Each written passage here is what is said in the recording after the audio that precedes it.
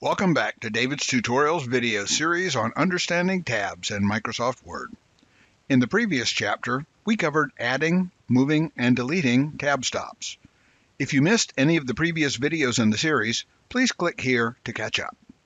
In this video, we will cover the left, center, and right tab stops. Let's open the Tabs dialog and look in the Alignment area. You will note the top three listings are left, center, and right.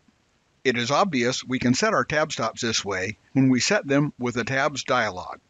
But before we get into that, let's look at just what it all means. Very simply, a left tab lines up the left edge of the text with the tab stop.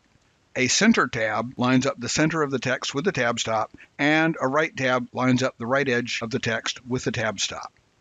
As you can see, this is very useful for setting up tables of information to make sure each row lines up precisely with the one above it. Notice the tab stop symbols in the ruler bar. This is a symbol for a left tab, this is a symbol for a center tab, and this is a symbol for a right tab. Now let's set some tabs. In this example, as I turn on Special Character Visibility, you can see there are single tab characters in between each text element on these lines.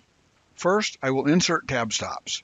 Start by selecting all the text. Next, click in the ruler bar to insert tabs at 1/4 inch, at 2.5 inches, and at 5 inches.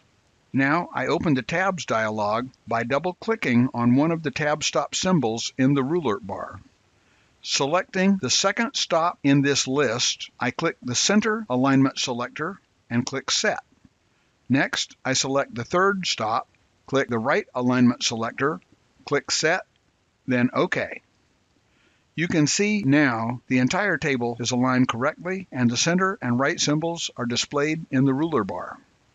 You can also control which types of tabs are inserted by clicking on the Tab Type selector at the far left of the ruler area.